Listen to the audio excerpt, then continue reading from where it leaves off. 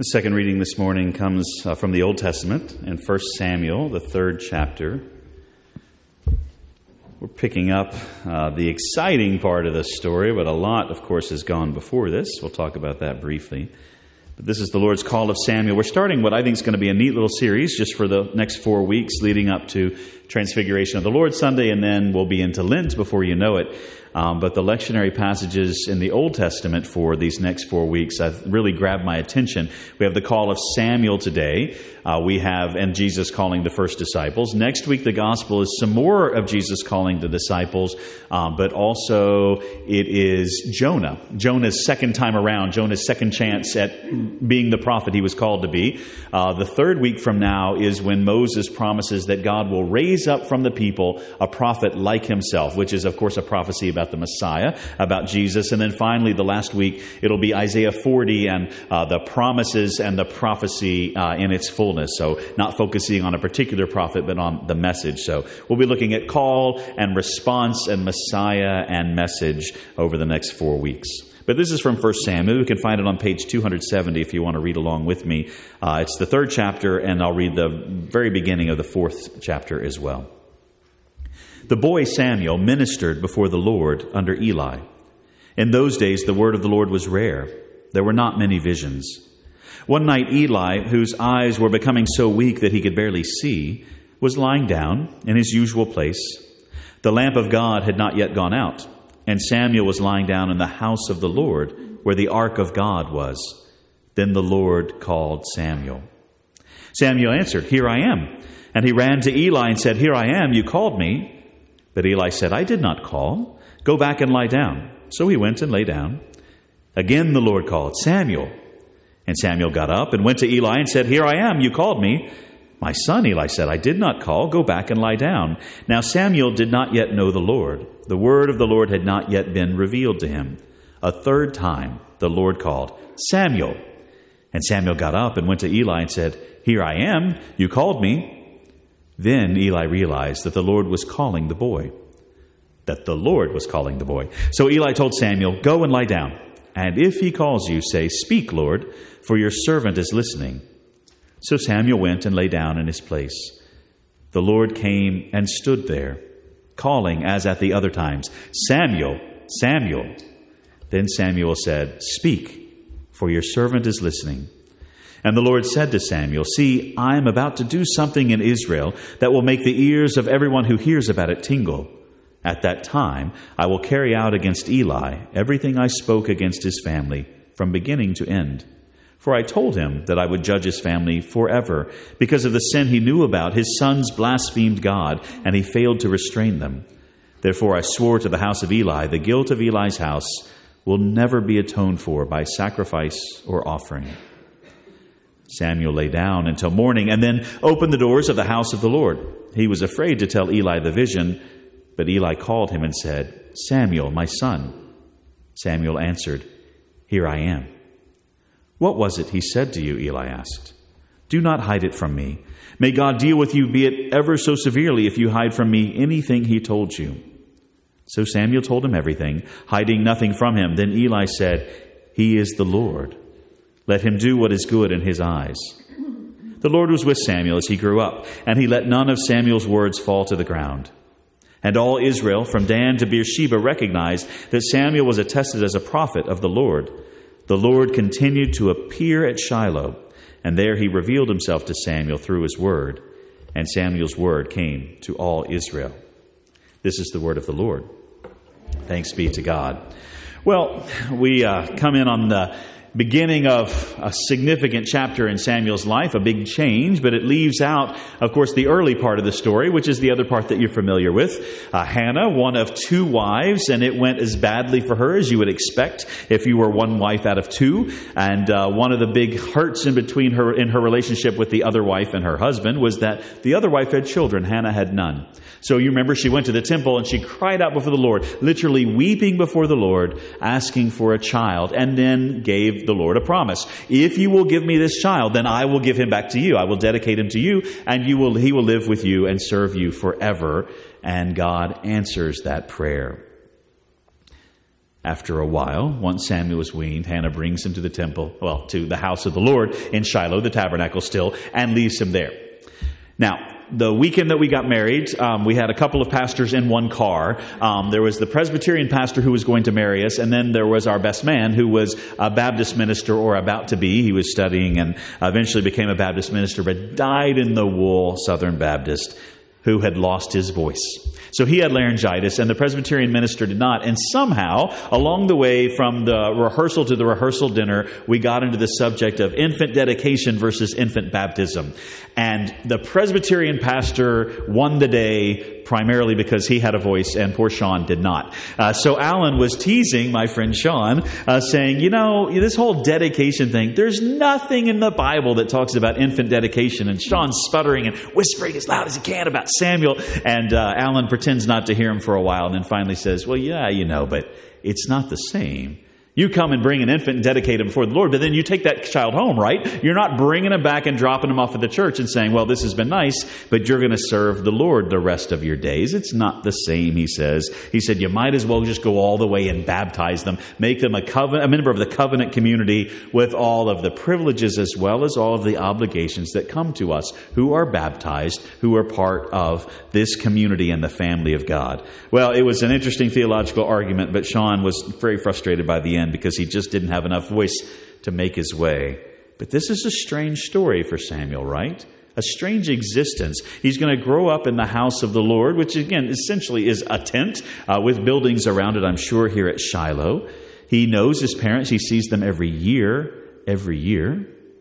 But Eli is raising him up. That's not really so bad, except Eli hasn't done a really great job with his first brood, his first couple of kids. His sons are, our new translation here says in chapter 2, they were scoundrels, and they were at least that. They were horrible, and they were priests of the Lord.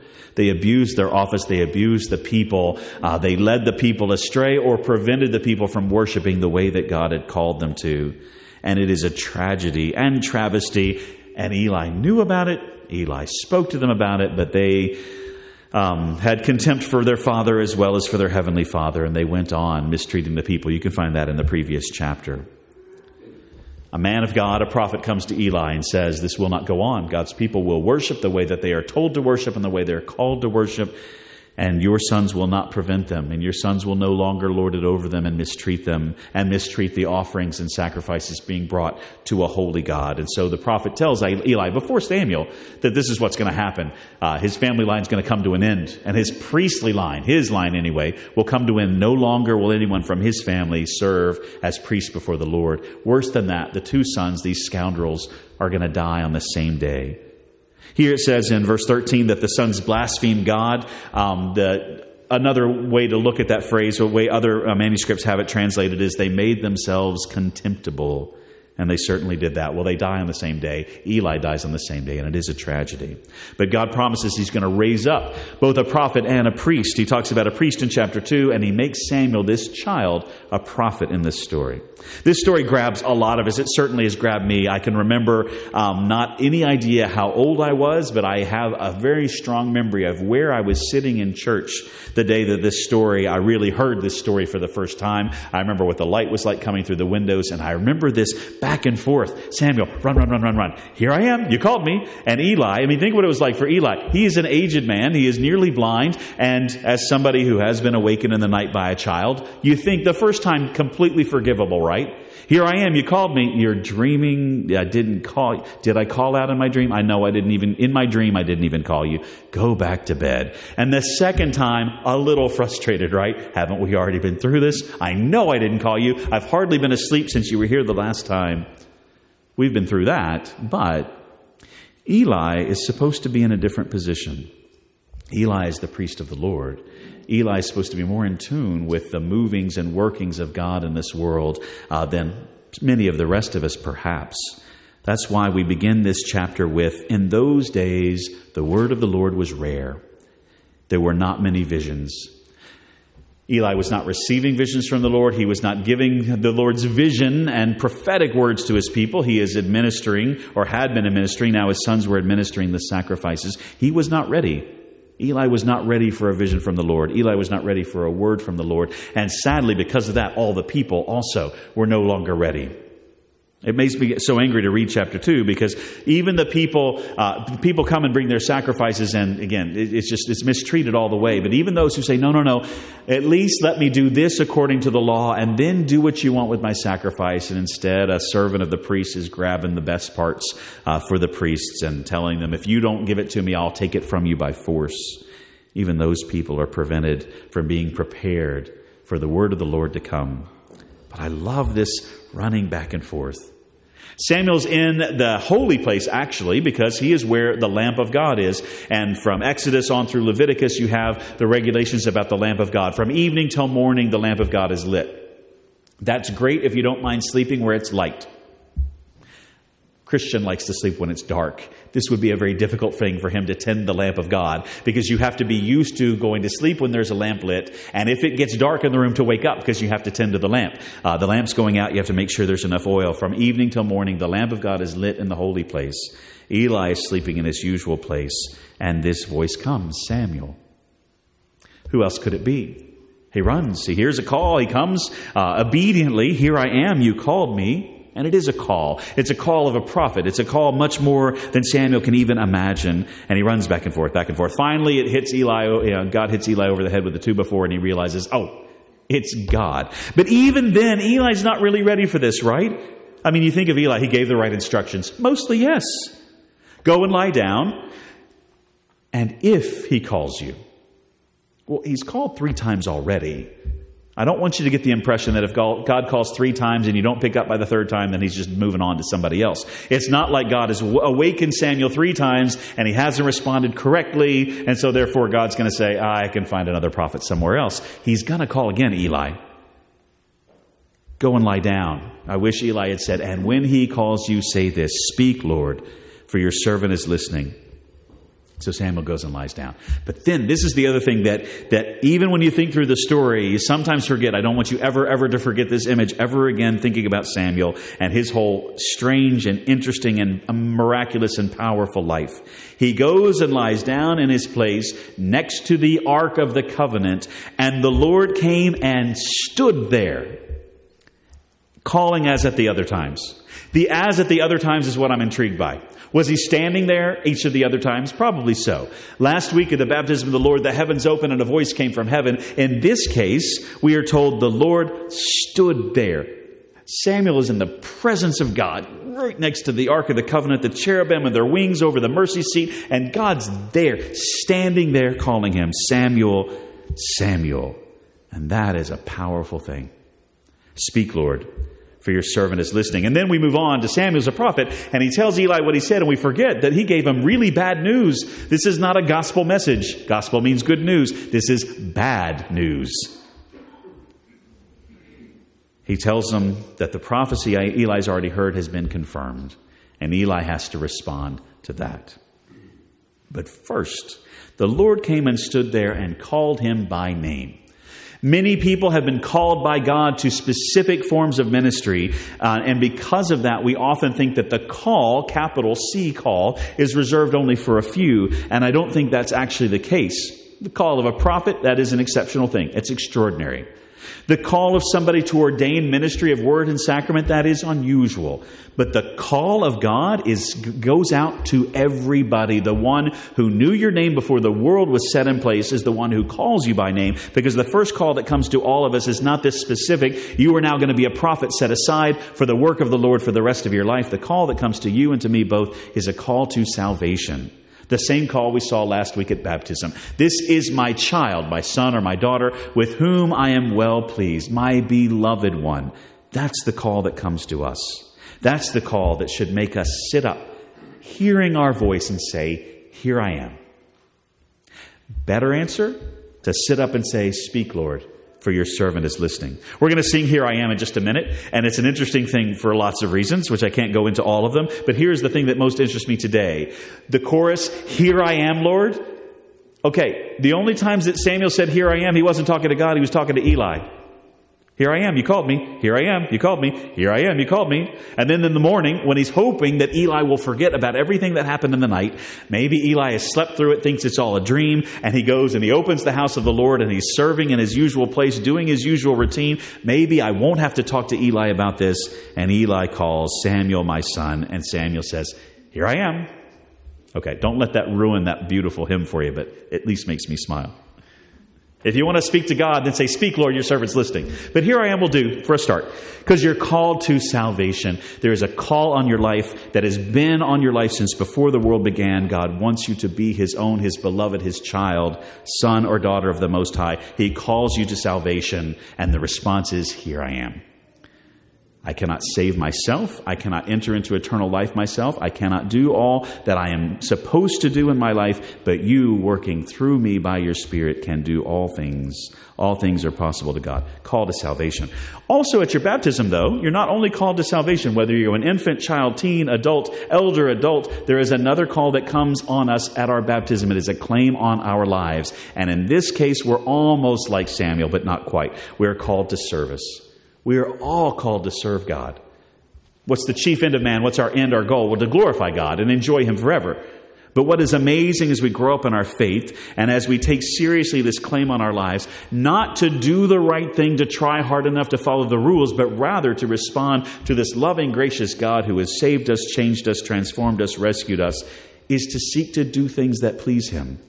To seek to do the things that he sets before us in this world. We're called to service. Every one of us in our baptism. Called to salvation, called to service, to serve God.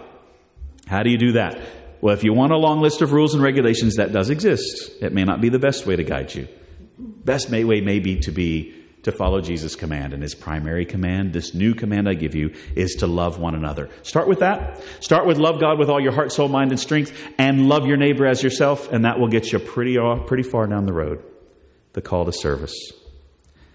Yesterday, one of my dear friends, and you know him, or at least his wife better maybe than him, but Ken Woods Henderson over at the Northway Church was honorably retired at Presbyterian yesterday. And he told just a tiny little bit of his story. Many of us who have been called to ordained ministry of word and sacrament, and we use that terminology for anybody in the process and those who are eventually come into this way of living. This is a call on our lives. But many of us have experienced actually a pretty specific call. This is what you're supposed to do.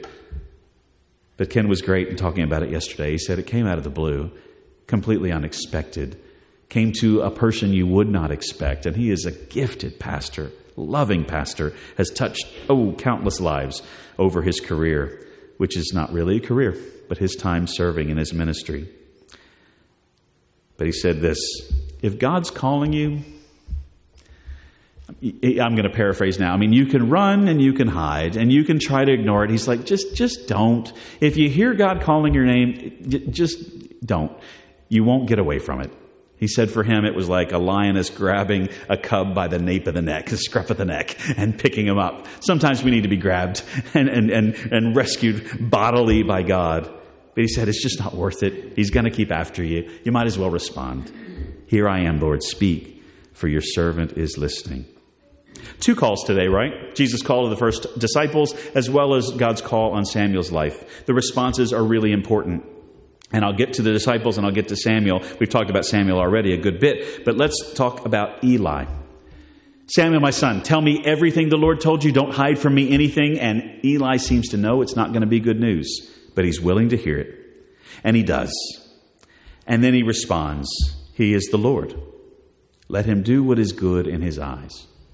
Somebody I read this week said this was a prayer of resignation. To me, that sounds like somebody who just hangs his head. I can't do anything, fine. I'm not sure it's a prayer of resignation so much as it's a prayer of relinquishment. And that is a term I use advisedly. If you're a Guidepost person, Guidepost this month has article from 1974 or 1976, somewhere back in the day, from Catherine Marshall, specifically on the prayer of relinquishment. And I'll sum up very quickly and carefully, if I can, what the differences are. Most of our prayers are cries out to God for help. And then sort of the next tier that happen most often are specifically asking God to do something in our lives or somebody else's life, to heal, to save, to help. Lord, help me in this case. That's the cry. Lord, heal this disease. That's the second sort of prayer. Along the way, we can find ourselves really trying to lean on God, put the pressure on a little bit. And God, you got to do this and you got to do it by this time in this way. This is hard for a pastor and a preacher because on the one hand, of course, Jesus said persistence in prayer is a good and godly thing. And he told the parable about the persistent widow who hounded the judge. And finally, he gave her justice, not because he cared for her, because he wanted to get rid of her. Jesus' point is not God's like that. Jesus' point is God's the one who wants to hear you and wants to answer you. So he is quick to answer your prayers. And sometimes we have to be persistent. Catherine Marshall's point is there is a point at which persistence becomes just grabbing, clinging, prying, trying to manipulate God to do what it is we want to do, what we so desperately want to do. What she lays out nicely, it needs to be a lot fuller, but it's nice in a short article, what can happen. Let me check that. What always ought to happen, though the results are not always what she says. What always ought to happen is that in the midst of our persistence, in the midst of our knees being rubbed raw from pleading for God to answer this prayer, she says there's the prayer of relinquishment where we say, Lord, essentially what Eli said, you are God. Do what is good in your eyes. Because in this case, I can't make it happen. I can't seem to make you do it. And I don't know what's going to happen in the end. But here's what I'm going to do. I'm going to trust in you as a good and loving and holy and caring and providential God. And I'm leaving it in your hands because I can't make it happen myself. The neat thing about the Guidepost article is, of course, that in many situations when people finally get to the prayer of relinquishment, I can't do it, but He is God.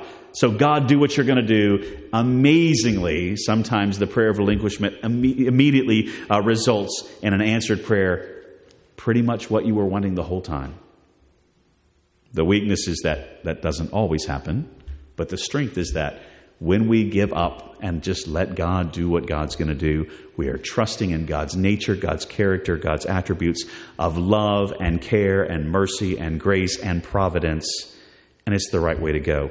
Eli's response to what is going to be the call on his life, this is what your life's going to look like, is He is the Lord. Let Him do what seems good in His eyes. Philip's response to Jesus saying, follow me, that's his call, follow me. And he goes. He drops everything, just like Simon and Andrew have already done. He goes to Nathanael. He's so excited. We found the one. We found the Messiah. Nathanael, not so much at first. Nazareth, what good thing can come from Nazareth? And so Nathanael gets a second call. Come and see. Philip hears, follow me. Nathanael hears, come and see. And then his response is exactly right. Nathanael meets the Lord and he says, you are the Son of God. You are the King of Israel. Worship. It's a good response to the call. All of us are called. All of us are called to serve God and glorify God in whatever place He has put us, and doing whatever it is that we do with most of our days. Every single one of us called to bring glory to God and to know God's delight in us and love for us. Every one of us is called to service in that same way, right? That we are called to serve God in what we do. And by God's grace, we've been called to salvation, that we also might enter into eternal life. He is the Lord. He will do what is good, not only in His eyes, but in the end, what we will see as the greatest, highest good. But let us, with Samuel, be those listening for our names, listening for the call of the one who knows us inside and out, has known us for eternity, calling us by name so that we can say, here am I. Speak, Lord. Will you please join me in prayer? Lord, speak to us, call us, assure us of your love for us, nudge us in the right direction, that we might serve you even in how we relate to one another, and how we live and how we love, how we forgive and forbear, how we show that we have heard good news.